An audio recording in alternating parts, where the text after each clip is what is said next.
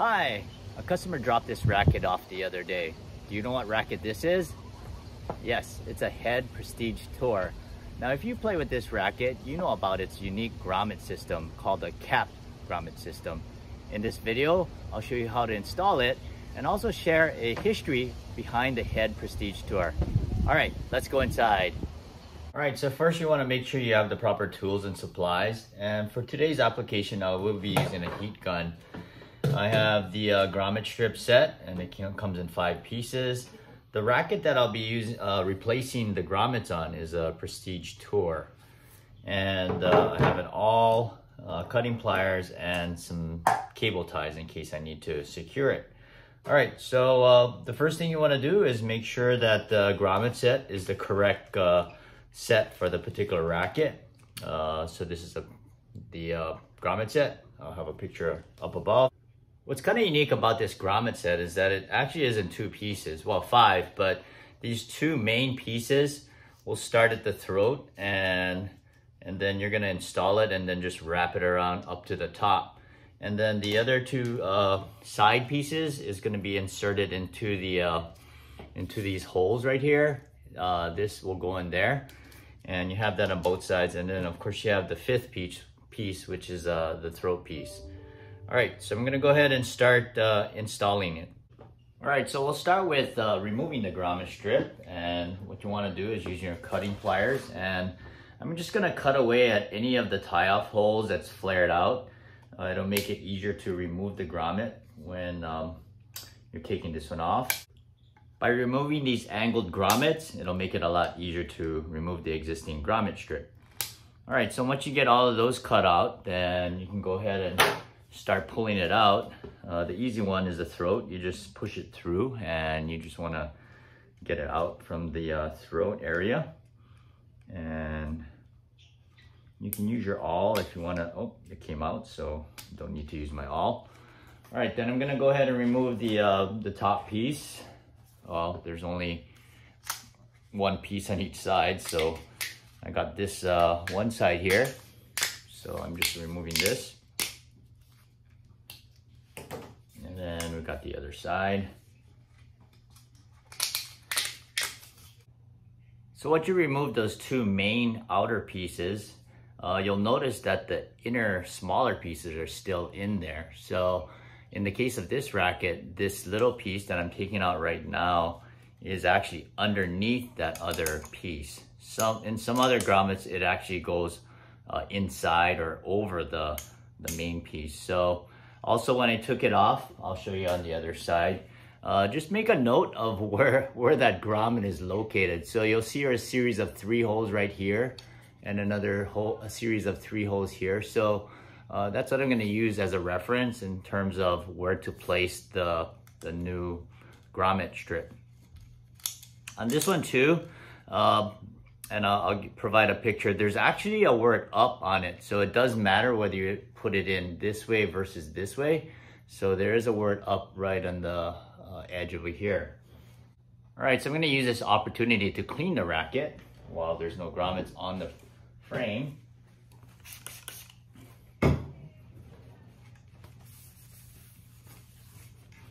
And I'm gonna install the throat piece first. That's the easiest one. And so I'll line it up to the holes in the throat area here. And it should go in pretty easily. This is usually the first one I'll install. Just press it down with your fingers, and that one's in right there. All right, so I have these side pieces that I mentioned earlier that has the word up on it. So I'm gonna just make sure that I line it up to the holes that I mentioned. There was a series of 3 holes here and another here. So the strip is gonna go right in between those series of 3 holes. So yeah, this is gonna go underneath that main strip that we're gonna put on next. So I'm gonna go ahead and install both sides. And again, just making sure that you're looking at the word up. And actually there's a word up over here. I didn't really notice that. It's actually on the frame. I don't know if you can see that, but yeah. So you just align those 2 things up. All right, so I got those in. And now I'm gonna go ahead and heat up the first strip. And what I'm gonna do is I'll start from the bottom.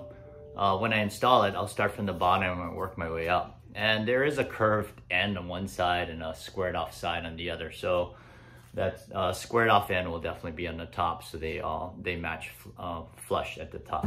All right, so I'm gonna go ahead and heat this up.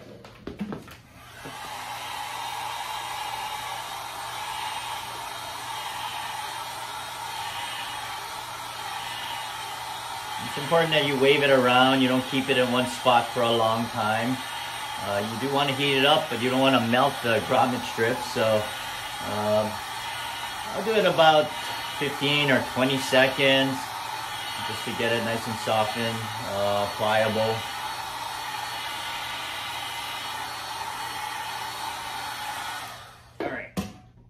So that should do it. And you should start from the bottom, because what happens is it's easier to install the longer barrels into the frame than start from the top and then have to deal with this bottom part. So I'm gonna start at the bottom and just line it up to the very bottom hole.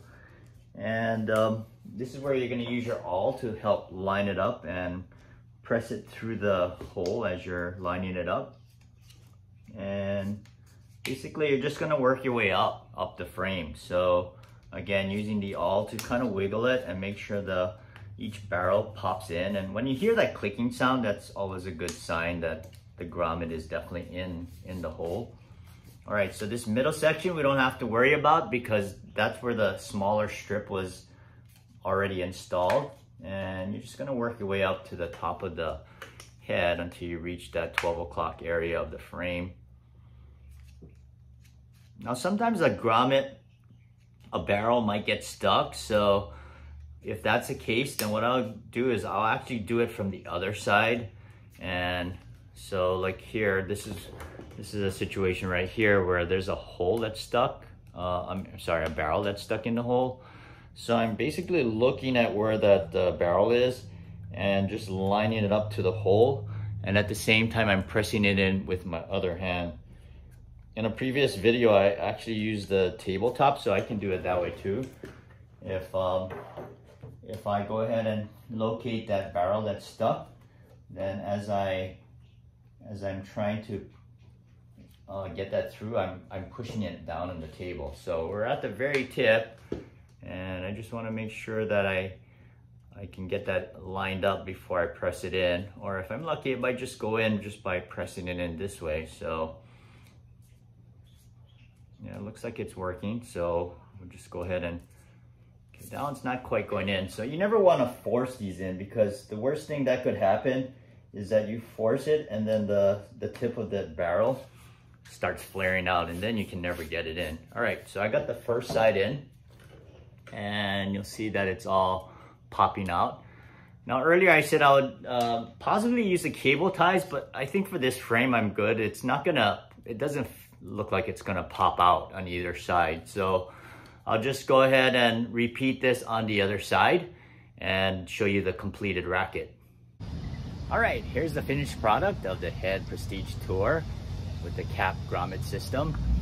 Now when this racket first came out in 1987 and we heard the word cap, at least I thought it was just simply a cap design over the strings. I mean, that's partly true, but the word cap is actually the acronym for Computer Assisted Protection. And the engineers at Head believe that this system will help protect the frame and the strings, especially in Europe where there was a lot of clay, so it couldn't get inside the grommets. The other benefit of this system was to make the racket more aerodynamic. Now in the 35 years of this racket, there have been 15 updates, and during that time it has been one of the most sought after racket among the touring professionals. If you'd like to read an interesting article on the history of the Head Prestige Tour, I provided a link below. Thanks for watching, happy stringing, and let your strings play. In this video, I'll show you how to install a video. All right, here's the finished product of the Head Prestige Tour. Now, if you play with this racket, you know that it has a unique grommet system called a crap. It's not crap.